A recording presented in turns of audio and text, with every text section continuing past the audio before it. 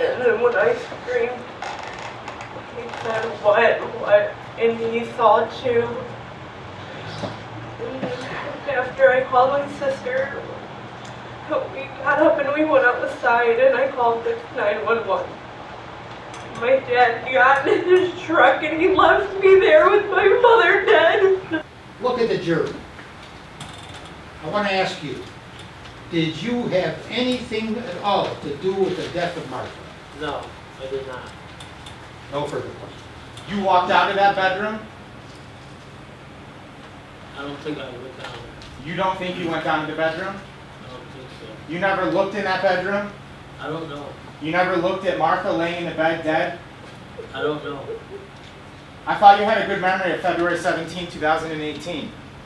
I don't recall. Okay. Once she's out of the picture, especially by accident, that house is his. That money coming in is his. He's done. Easy.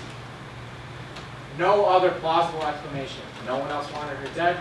No one else would need it to appear to be an accident.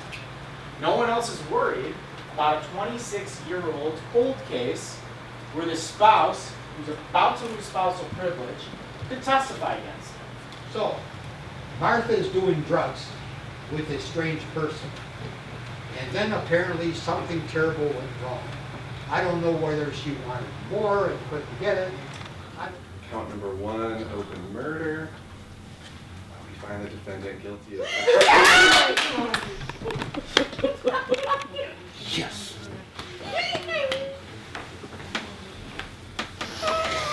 Yes. Like I said, when I lost my mom, I lost my stepdad. You know, what happened to her, how it happened to her, it makes me so angry, and everything was just served today for her justice. It doesn't replace the hole that we have of a mother that we deserve to still have. What do you want people to know in wake of this? There's woman power in this. We're always going to stand together.